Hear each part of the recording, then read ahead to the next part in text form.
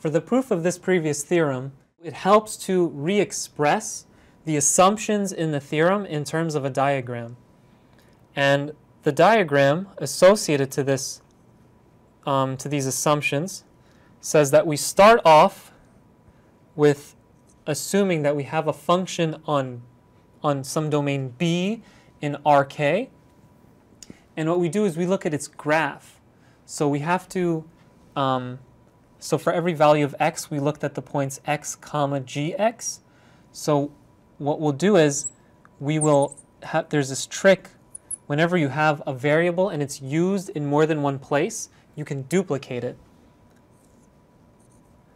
And the way you duplicate it is through something known as the diagonal map.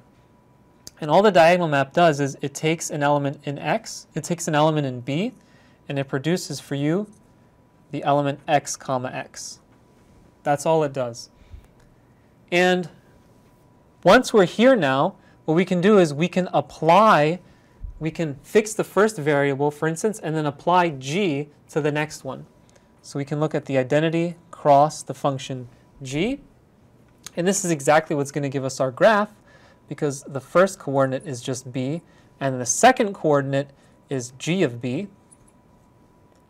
And then we can include this. If we remember that diagram, the picture that we had before, we had this rectangle B and the image of G, and that rectangle was contained in the larger rectangle of U and V.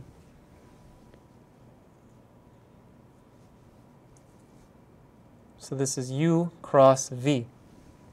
And our function, so this hook arrow just denotes the fact that this is the ordinary inclusion.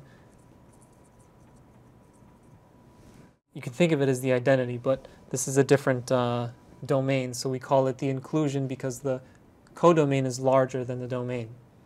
And then on U cross V, we have the function f from U cross V to Rm. And let's just check to make sure where all of these elements go to be clear that this really is describing f applied to the graph of the function. So when we have this xy, this gets sent to x comma x. This gets sent to x comma gx, and this gets sent to x comma gx again. Nothing happens under the inclusion. And then we apply the function f, and we get f of x comma gx. So this is f applied to any element on the graph of that function. The main assumption in this theorem says that this element here is equal to 0 in Rm. So if we think of just the 0 function that takes any element in x, any element in b to 0, then the assumptions in the theorem can be summarized by saying this diagram commutes.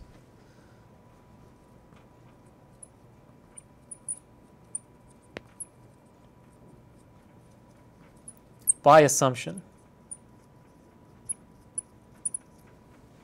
So that means that here x gets sent to 0.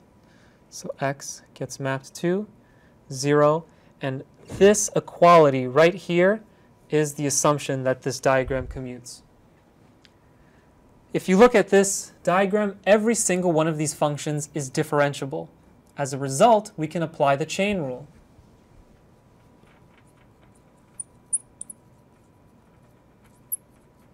And what happens when we apply the chain rule?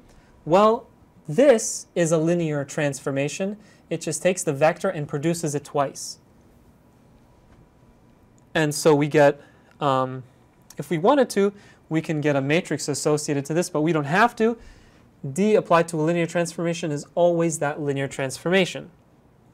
So here we have Rk mapping into Rk cross Rk. And it's exactly this diagonal map again. It takes a vector v and produces it twice. Now this composition, we can just lump it all together as one. I just wrote out the inclusion just so that we're clear about what the ranges are, and that the range must sit inside of u cross v. So we can rewrite this linear transformation as a linear transformation from Rk cross Rk to Rk cross Rn. right? And the reason is because g is defined here, so all we have to do is apply the differential to g. And if we apply the differential to the identity cross g, that's just going to be the identity, direct sum, differential applied to g. So this is identity cross, or you can also think of this as a direct sum, as d at the point x applied to g.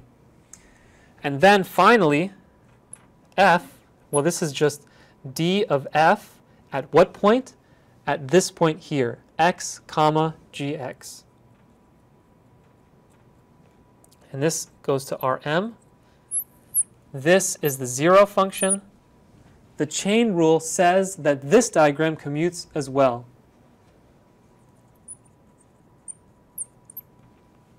And if we rewrite what it means, let's just look at what happens to a vector v when I apply this linear transformation, this composition of linear transformations. V gets sent to v comma v, and this gets sent to v comma dx g applied to v. Now it should look very familiar because the only step left over is to apply the differential here. And when we apply the differential here, this gets sent to dx comma gx applied to this vector, v comma dxg applied to the vector v. And by commutativity of this diagram, since v gets sent to 0, we're running out of space here, v gets sent to 0, this implies that that expression is 0. And that's the proof. Amazing that such a statement could be proven in such a simple, elegant way using just commutativity of diagrams and the chain rule.